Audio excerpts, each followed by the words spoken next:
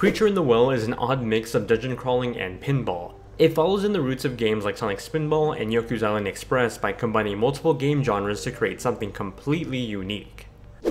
This adventure opens up with our main protagonist, Bot C, waking up in the middle of a terrible sandstorm. He's one of the last robotic engineers, and it's up to him to dive into the trenches of this well in town, restore the power to the facility, and provide shelter for people left dwelling nearby. It's no easy task though. A giant creature lives in the darkest corners of the power plant, warning you constantly to back away. With no other choice, Bot C ignores the warnings and has to avoid being trapped by one of the creature's many trap rooms filled with mines, bumpers, turrets, and more. It's a story filled with mystery in this dystopian-like setting, leaving you to be the last glimmer of hope. While at first glance, Creature in the Well may look like a dungeon crawler, it truly is more of a pinball or brick breaker. Yes, you'll be traversing dungeons down the well, but each part of the dungeon is broken up into rooms consisting of a game of pinball. It's an interesting concept for sure, one that I wouldn't expect to work, but it does. Inside these rooms you'll find all sorts of obstacles. Bumpers, switches, and bombs are just some of the targets you'll face. Using one of the melee weapons you start off with or find along the way, Bot C can swing at the pinballs to activate the needed switches and proceed on to the next room. These pinballs aren't actually pinballs though, instead they're energy. It's not only a pinball, but a currency that's used to power just about everything in the environment. Bouncing the energy off the bumpers and other obstacles in the room activates switches and other parts of the puzzle, like completing a circuit in order to open the next door. As you dive deeper into the well, these puzzles only become more complex and rather difficult with time-based switches, projectile hazards, and more.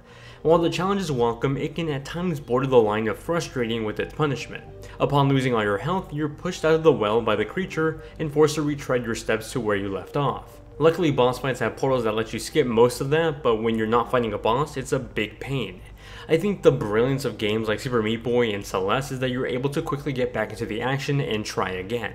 With this, you're going to go through the same rooms over and over again, and despite the doors being open, the enemies are still there and in your way, just trying to get back to where you left off. To combat the challenge, you'll have an assortment of different melee weapons that offer different abilities, all useful in puzzle solving. The hammer, for example, is able to slow down time a bit, giving you a bit of time to make decisions in action. Your dash move will let you quickly dodge an oncoming laser blast. Frustrations with some of the challenge spikes aside, I did love a lot of the gameplay aspects here. Bosses were challenging while feeling uniquely designed for the rooms they're in. On top of the collectible items, secret paths led to alternative rooms that only piqued my curiosity. Creature in the Well looks like a beautiful painting. It's stylized to look like a flat color painting come to life. The shifts between a top-down view and a full 3D back of the character view only helps sell that effect. The contrast between the generally flat environment and the 3D perspective of the main character creates a lovely scene. It's better complemented by the fluid animation than just about everything. Seeing the little energy orbs attack an obstacle in the room is hypnotizing to watch every time. Switching from dock mode to portable mode, nothing really seemed lost in the transition. In fact, the smaller display helped keep things looking sharp. Aside from the visuals, what really helps to capture the dystopian setting is the audio design. The world doesn't just feel abandoned, it sounds like it too.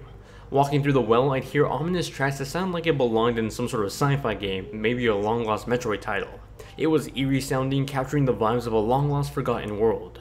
I also enjoyed the attention to detail in exploring the environment. Stepping onto the metal bridges changed up the sound of your footsteps, and stepping into the healing fountain activated the HC rumble as you maxed out your health. Anytime developers cleverly use the HC rumble along with sound design to further create an immersive moment, I just can't help but applaud it.